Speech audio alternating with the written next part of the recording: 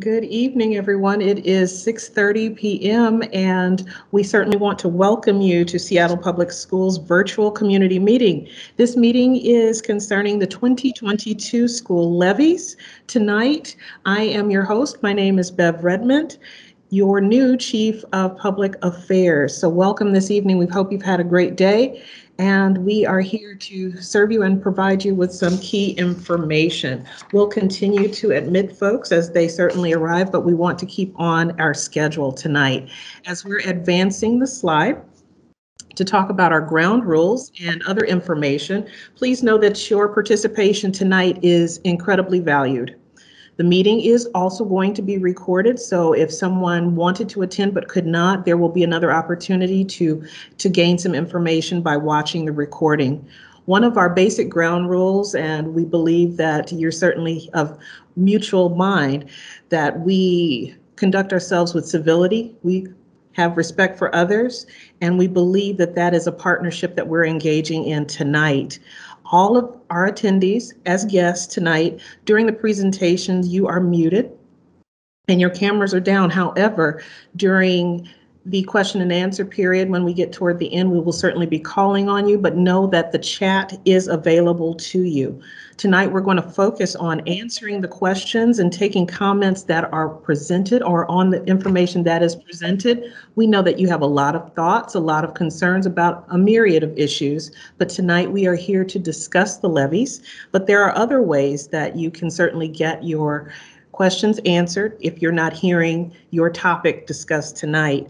There is Let's Talk. There is a form that you can put your input in at any point in time if you go straight to www.seattleschools.org/levies. Again, Let's Talk is a form that is available to you by going to www.seattleschools.org/levies. We're going to be here for about an hour in conversation, and we will end at 7:30. However, if we happen to wrap earlier and there are no additional questions, we will certainly return your evening to you because we know you have other things to do. So again, we are having a conversation, engagement in a respectful manner, and certainly believe everyone is of like mind tonight. If we can go on to the agenda. The presentation, just running down a few things that you can expect before we get to that question and answer period. The presentation is certainly regarding the planning for the school levies. Within that category, we'll be discussing school funding, educational programs and the operations levy, or what we call EP&O, and the BTA-V capital levy. And then we will open it up for questions and answers. Again, that chat is available to you even while your camera is down and you are muted. That chat is available and we will be surfacing those questions and making sure that you get your answers tonight.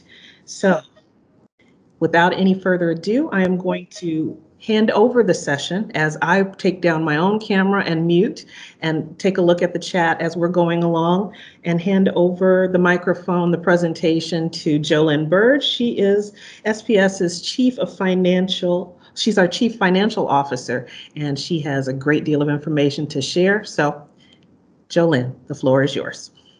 Thank you, Bev. Welcome, everyone. It's great to see so many people in attendance tonight. So I'm going to give you a little bit of information about K-12 funding, both at the statewide level and in Seattle. And then I'll provide some information specific to the EP&O, or the operations levy, as we generally call it.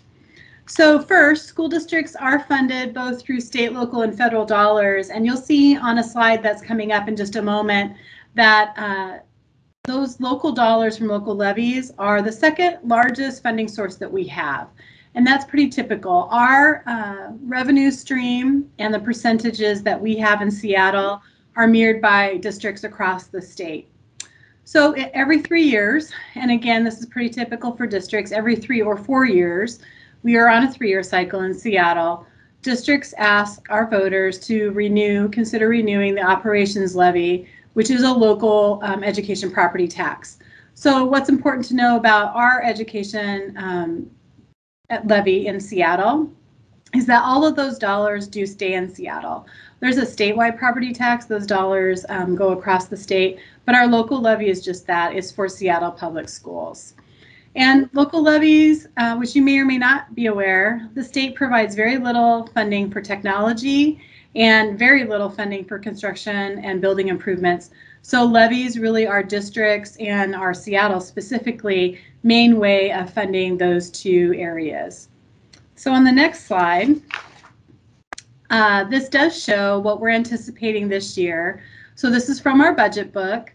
And you can see that for school year 21-22, the state is providing almost 60% of our revenue overall. But the next largest area are local taxes, which is the component from the levy. And that equals 15% of our expected revenue for 21-22. And then in third place is the federal dollars that we receive from the federal government. Moving on to the next slide. A little bit more about SPS school levies. So our property tax levies do have to be approved by the voters, and we have two levies that are actually up for renewal. And we are on a 3-year cycle, as I had mentioned, in Seattle. So every 3 years, we ask the voters to approve the operations levy. And then what comes with the operations levy is one of the capital levies, and those switch years. So in February 2022, we'll be asking voters to support a levy. We'll be asking voters to vote on a levy, I should say, that supports critical day-to-day operations not funded by the state, and that is the EP&O levy, otherwise known as the, you may have also heard it referred to as the enrichment levy, and then one to support technology and school building improvements. So that levy coming up in February 2022 is the BTA, for the building technology and academics athletics. And then in 3 years from then, we offset that with the operations levy along with the BEX levy. So they alternate. So again, in February 2022, 2 levies on the ballot. One is the operations levy. The other will be for what's known as BTA 5. So renewing levies does provide supercritical funding for our students, schools, and staff. We have some examples of that coming up on the next slide. So before we get there, we're going to talk just a little bit about how Seattle school taxes compare to other districts. So we're fortunate in the Seattle School District to have a lot of business property, and that helps our tax rates be the best in the region. So we have the lowest rates per thousand, and you can see that for the 2021 tax rate, we are at $1.84 per thousand. And you can see districts around us. You can see Bellevue at $2.59 per thousand, all the way up to Highline at $4.50 per thousand. So just a way to look at what those rates are across our region and know that Seattle has the lowest rate per thousand. On the next slide. So here's where we're going to go into a little bit more about the educational programs and the operations levy renewal. So that is that 3-year levy. It really does help us ensure that every student has the appropriate access to tools and resources that they need to succeed. And we're going to give you some really specific examples about some things that the levy does provide. So it does bridge the gap between what the state's funding and what we really need in Seattle. So it may surprise you, or maybe it doesn't surprise you, to know that the child nutrition program, or our school lunch program, we have run a deficit, so the state nor the federal government provide enough funding to run that program completely. And so the levy backfills the difference between what the state and the federal government provides. We also buy more counselors and more social workers with our levy to support social emotional health. And the levy pays for almost half of the special education program for Seattle Public Schools.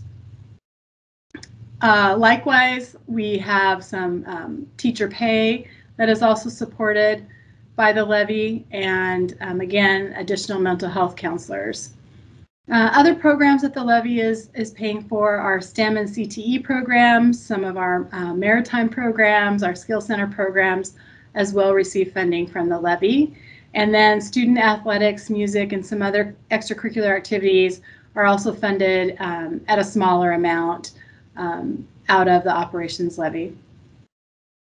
On the next slide, so now we're down to the examples. So you may have heard in the past that McCleary, as the education bill has been known in Washington State, that McCleary is fully funded. And McCleary did make a big step forward, but there are still some gaps. And we can clearly articulate and outline those, and here are some examples. So for example, the state funds 9 nurses, 9, for our 50,000 students, and we employ 68 nurses. And even that number, we still have room to grow because we have 104 schools. We really need 104 nurses. So that's a goal that we're working towards, and that number, actually the number that we employ nurses each year, has been going up for the last few years. And this is an area that we continue to ask the legislature to improve. On the next slide, custodians. So now with COVID, more important than ever is cleaning our buildings. The state is funding 219 custodians. That takes care of over 3,200 classrooms, and we employ 408 custodians. So again, another specific example, and Seattle's not alone in these numbers. This is very typical for a school to have very little nursing support, not enough nursing support compared to what we have to employ. And again, in most districts, it's a similar situation with custodians. On the next slide, special education. We have about 7,600 special education students that attend Seattle Public Schools. We have both federal and state mandates to meet those needs, as well as a moral obligation to provide those students with their education. The state currently is providing $82 million, and then our current budget is just over $180 million for that program. Next slide. So I'll just talk about the financial summary for the EP&O levy. So we will put on the ballot an amount of about $646.8 million that's collected over the 3 years of the life of the levy. We are estimating that rate at 74 cents per thousand. So it's part of the $1.84 that's included. We have a rate in there right now, so this would replace the rate in the $1.84 rate. It'll still be right around the same amount. So one thing I do want to talk about is districts always build in some capacity into their levy rate, and we've done the same thing for this one. So right now, the current amount that the state law would allow us to collect is 63 cents per thousand. However, we have built in another 11 cents because the levy is capped at $3,000 per student. And so if your enrollment grows, you want to be able to have a collection amount approved by your voters that allows you to go ahead and collect for those additional students. So there is capacity built into our levy for enrollment growth, and there's some capacity also built in for state changes in the law. So there are changes that the legislature makes every year or two to levy laws, and if that would allow us to collect more levy dollars for our students, we build in a small amount of capacity so that we don't have to go back out to the voters, that it's a one-time ask. And we've been very fortunate that our taxpayers have been extremely generous in the past, and we've been very successful in our levies. I just want to say that we only collect what the state allows. We only collect what our enrollment actually is. So the amount that we ask voters to approve is a maximum, and then we collect up to what our actual numbers and law would allow. On the next slide, I believe at this point I'll be handing it off to my colleague, Richard Best, who is our Director of Capital Projects. So Richard, good to see you. Over to you. Thank you, Jalil. So I would like to, Jen, if we go to the next slide. like to start with differentiating between the BECS and BTA levies. As Jolene noted, the levies run for a 6-year cycle every 3 years. Our BECS levies are levies that focus on the replacements of schools, the major modernizations of schools, while our BTA levies focus on systems replacements, upgrades to our mechanical system, boiler replacements, electrical service upgrades, and also roof replacements. So there's the BTA levies are much smaller projects than the BECS levies are. Seattle Public Schools has 104 schools, and we have approximately 10 million square feet of facilities that we need to maintain. Of the 104 schools, 40 are landmarked. Our oldest school is BF Day Elementary School, which was built in 1889. And our newest school is Wing Luke Elementary School that opened in April of 2021. Next slide, please. As noted, the Building Technology and Academics levy focuses on building systems. And for our building systems, we have an outside third-party consultant that prepares a report for us once every 6 years. No doubt you've heard previous mention of a report in 2014 known as the Ming Analysis Report. And in 2020, we had Cezanne provide a report about our building facilities conditions. We use this information to inform us as to which projects should be included in the BTA capital levies. Generally, systems that are included in the BTA 5 capital levies are in poor condition or at the end of their useful life. We also have a third-party cost estimator who identifies the cost to replace these systems, and we assign priorities to every project that we are proposing to the voters of the city of Seattle within Seattle Public Schools geographical boundaries.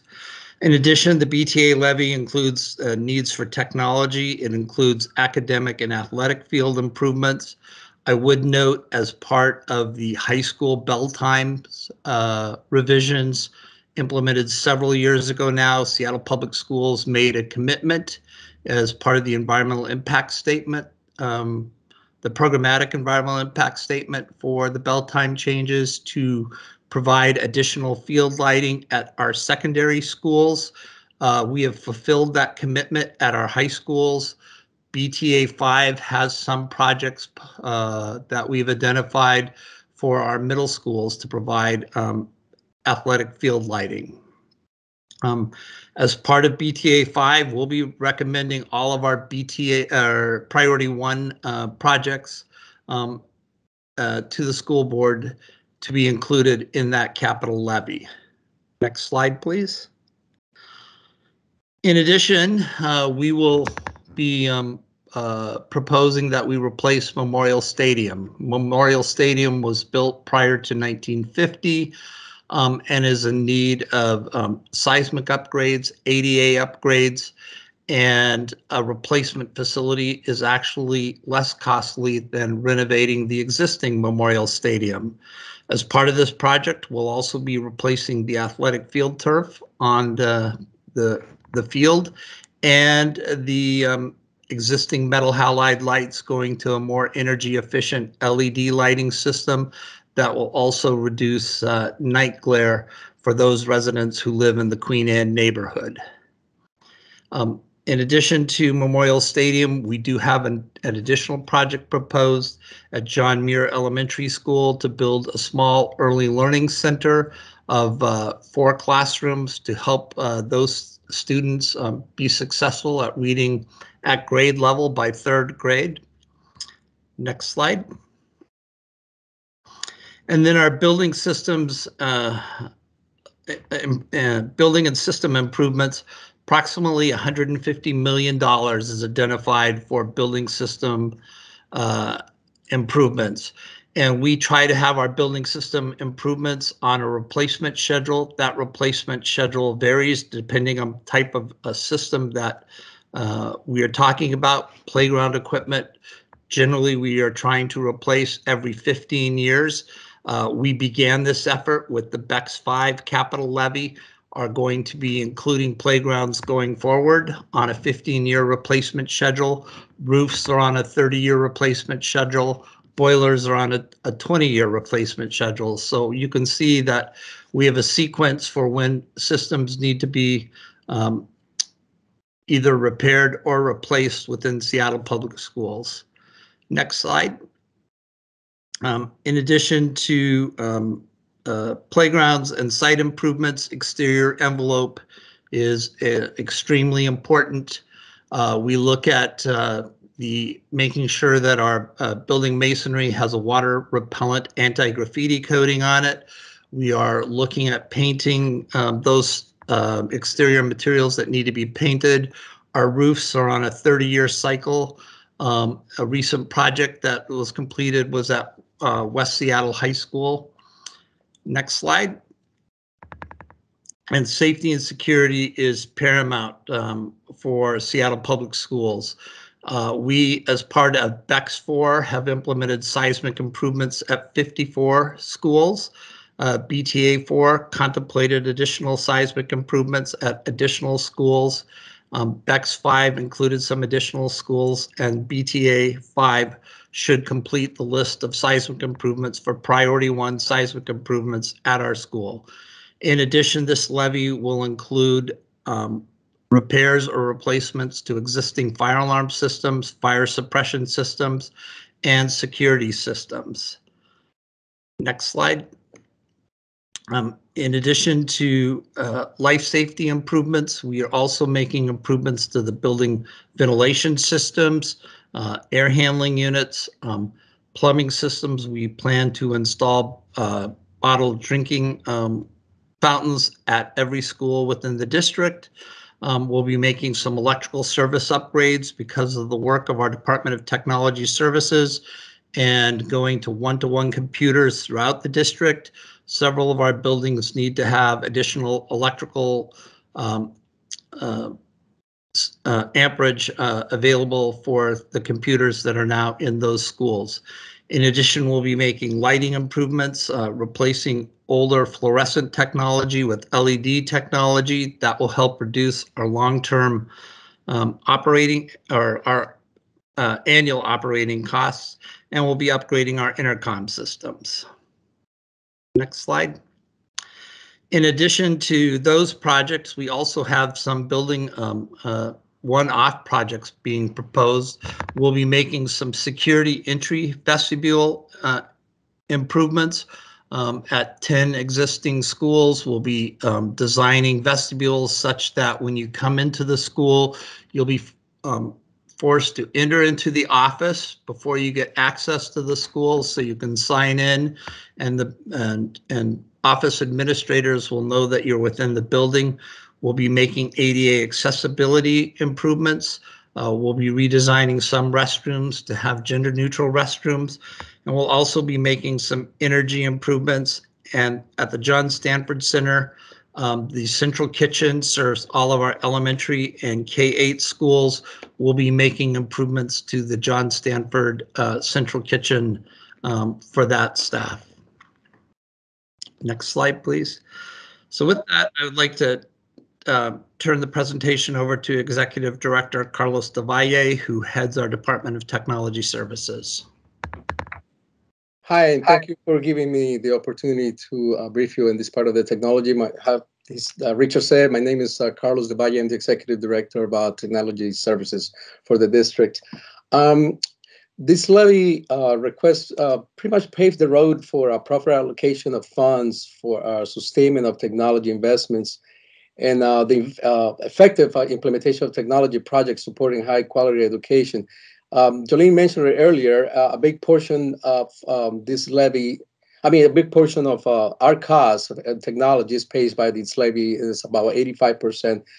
This include about staffing, equipment, network, software, resources, licenses, just to name a few, but I'll go in detail in some of the areas that we allocate these funds.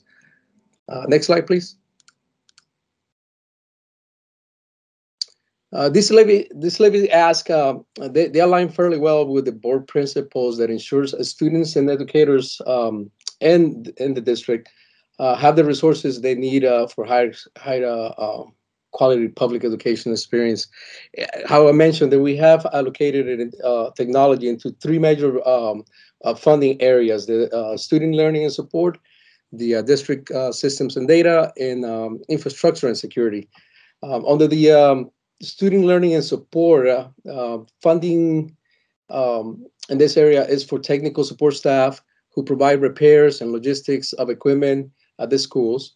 Also, it pays for digital learning support, purchasing of instructional software licenses, buying student laptops and tablets and associated staff equipment. For the district systems and data, this covers for software assisted developers and analysts, and the fear and care of our business financial systems.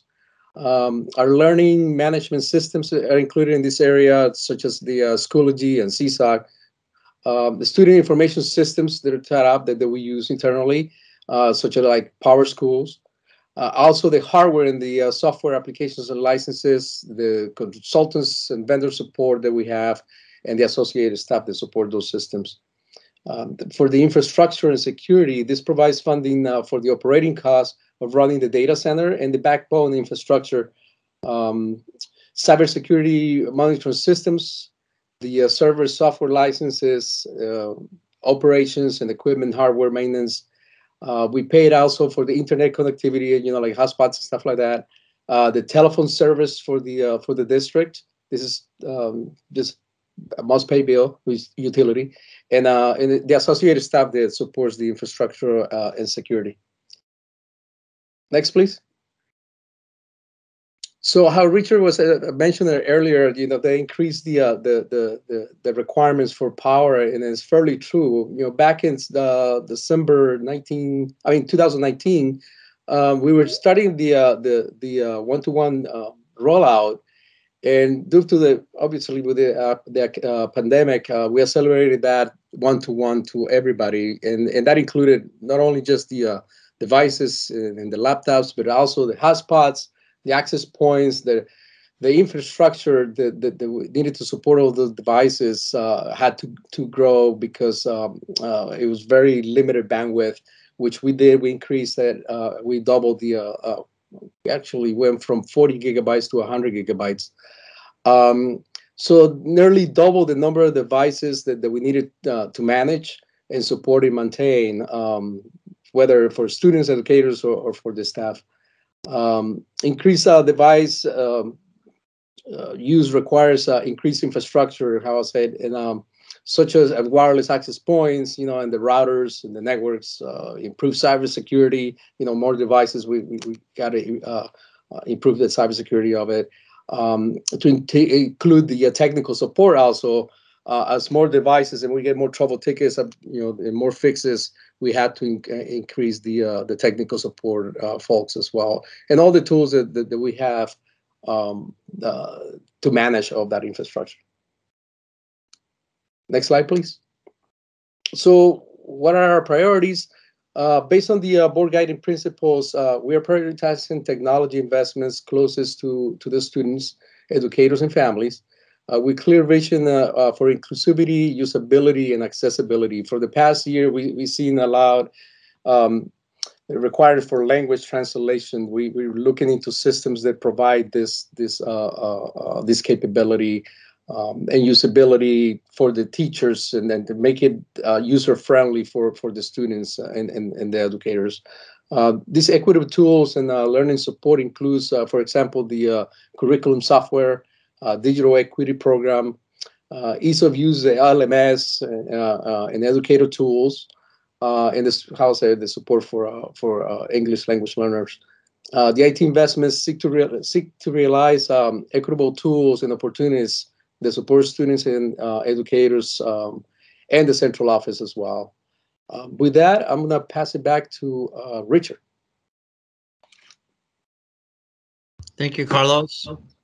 And then the A portion of the Building Technology and Academics Athletics Levy concerns educational programs throughout the district, special education, science classrooms, program placement, the athletic field replacement.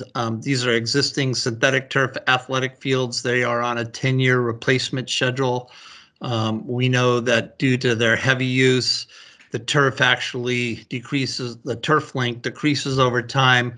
These synthetic turf fields last for about 10 years and need to be replaced to ensure student safety. We perform GMAX testing throughout the life of those fields. We do have field lights, as I mentioned, proposed at a couple of middle schools. And then we also have replacement of athletic equipment, which has not been an item that has been on previous levies, but our football sleds, our soccer goals do require replacement after significant use. And so that's proposed in the BTA 5 capital levy, as well as arts equipment and science classroom equipment. So next slide. So our recommendation to the school board for the BTA 5 capital levy will be an investment of $765 million in our facilities and technology over a period of 6 years. This will address all priority 1 needs that have been identified by the third-party consultant. The cost for the levy will be 46 cents per $1,000 of appraised value, which is an increase of approximately 3 cents over the BTA 4 capital levy. I will note again that the technology department has gone to one-to-one technology devices, and that is one of the reasons for the minimal increase in the levy over what was requested in BTA 4. Next slide. So our next steps are this is the second of 2 meetings that we've had this week. We will share your questions and comments with our school board. We anticipate the school board will make a decision on placing the levy on the ballot on November 3rd. And then the election day would be February 8th of 2022. And with that, I will pass the presentation back to Bev Redmond, who will open it up for questions and answers. So thank you, Bev. Absolutely. Thank you. And thank you to all of our presenters on the panel this evening. It is now time for questions and answer session. You will see 2 icons at the top of your screen, and what you're looking for to put your question out there is either to raise your hand, that icon, by pressing that. It will light up next to your square, or you can certainly put your questions in the chat this evening. Please remember that we are focusing on the levy information tonight. If you have additional questions, Let's Talk is available to you online, and you would go to seattleschools.org/levies. To get started, we have a number of people who are helping us make sure that we get all of our questions answered tonight. I saw one already placed into the chat and it was answered along the way. SPS owns Memorial Stadium. Yes, indeed we do. And it's used by many high schools for sports as well as our graduation ceremonies. So if there are questions that you have, please feel free to raise your hand and we'll call upon you. And other than that, you also have access to the chat this evening.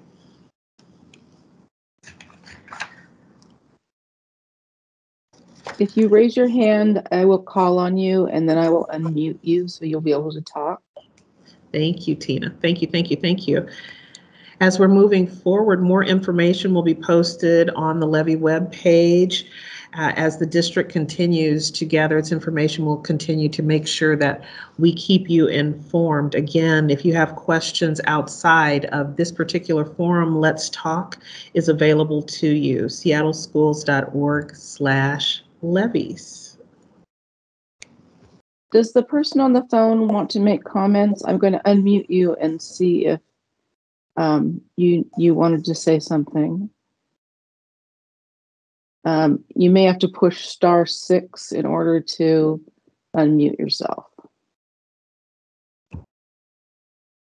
Good, thank you.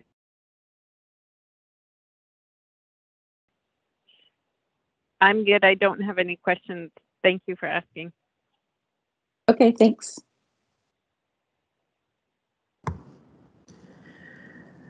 Thank you for everyone that happens to be attending this evening. We certainly do appreciate your presence.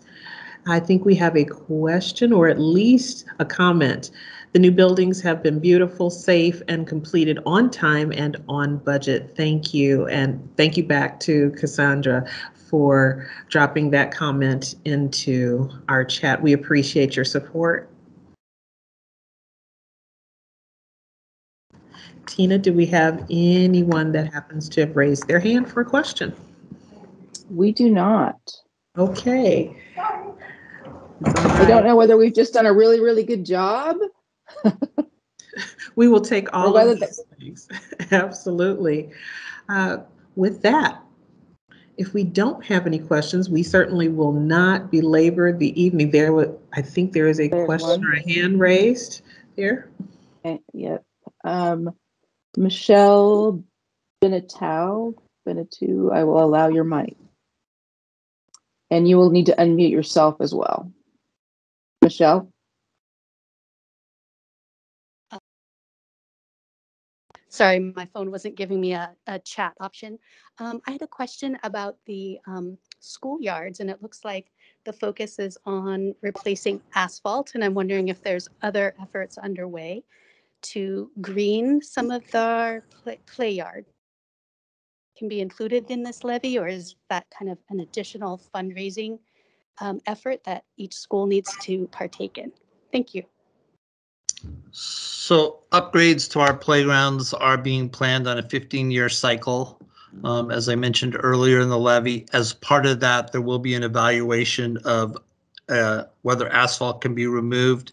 Our resource conservation management staff looks at some of the implications for utilities, and one of those utilities is stormwater that we need to manage. And so we are constantly looking at ways to reduce our asphalt such that we can lower our stormwater costs. In addition, there's significant research out about the importance of biophilia landscaping in the environment and the positive impacts that has on the educational program. And so that is another reason that we are looking to enhance vegetation on our school sites.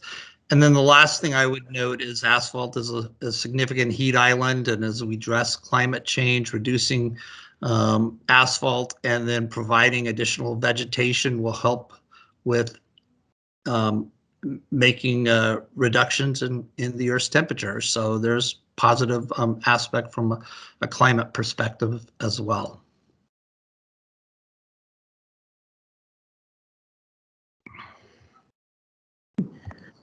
Thank you for that particular question. We also had a question drop in the chat and be answered. I'll give voice to it, and then we'll see if we have any others. Does the district need to ask for a waiver from the legislature since not all of these projects are enrichment projects? The answer to that, no waiver is needed, but we certainly do have to outline what the operations levy would be spent on and get ballot approval from the state. This has already been completed and approval has been granted. So Natalia, thank you for your question. Bev, I'll just add on to that technically it's called an enrichment levy, but the state considers anything past what they fund enrichment. Fair enough. Fair enough. You know, everyone, we've got another question. Are the projects mostly finalized, or is there still some planning happening? Are the projects mostly finalized, or is there still some work coming, shall I say? For the BTA 5 capital levy, the projects are mostly finalized. We will begin planning the BEC 6 capital levy literally within, I'm going to say, March, April timeframe of 2022, probably begin seeking input early part of 2023 on those projects. And we'll be having community meetings as well when we go to talk about the BEC 6 capital levy. And we'll have those meetings early so you can provide input. Okay. Another question. Is the Ming report available on the SPS website, the consultant report of all needed upgrades / work? Is that available to us? I'm going to have to ask Becky Asensio or Tina Christensen. I know it was available at one time. I also know that it's not an ADA compliant document and is a relatively large document, and so we had to take it off the website. Becky, can you advise? That's correct. So the Mang report was from 2014, and we have a more current report from 2020 that was done by Cezanne Environmental Services. They are, 700-800 page reports because they look at multiple systems in our 104 schools. So I would suggest, if you want some information, you can go to our capital planning webpage and find our email address and let us know what report you want to see, and we can pull that out. But we can't post them on the website because they're both non-ADA accessible, and it's just too much data to post. Thank you. Thank you. It's an impressive document, and Cassandra says she has looked at the 2014 report. Thank you so much for that. Ashley says, apologies if she missed it, but how does this levy address funding the Clean Schools implementation plan? I too will take that question and note that and I'm assuming this is concerning the clean energy resolution that the board passed in February of this year. And I will note that this levy does have money set aside for addressing some projects that will come out of a task force that Seattle Public Schools is currently formatting. The clean energy resolution that the board passed asks the district to be carbon free by 2040 and to not be utilizing fossil fuels. And so we are forming a task force to develop a pathway that we can achieve that objective. We do have some money in this levy to address projects, initial projects that this task force might identify. We anticipate a significant amount of projects in the BEC 6 capital levy to address the clean energy resolution. Thank you. Thank you. Thank you.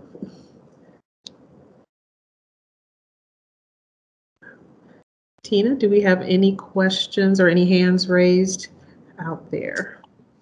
We do not currently have any questions or hands raised. Right. Again, the chat is available to you, or you can raise your hand and I will unmute you.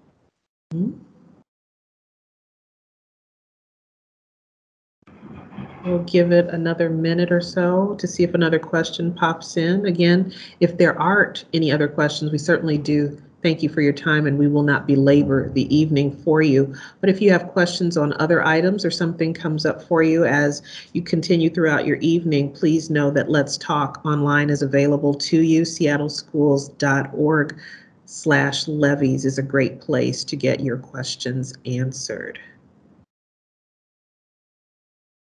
Okay. Again, thank you to our panel. Thank you to every guest that did chime in this evening. We appreciate all of your questions.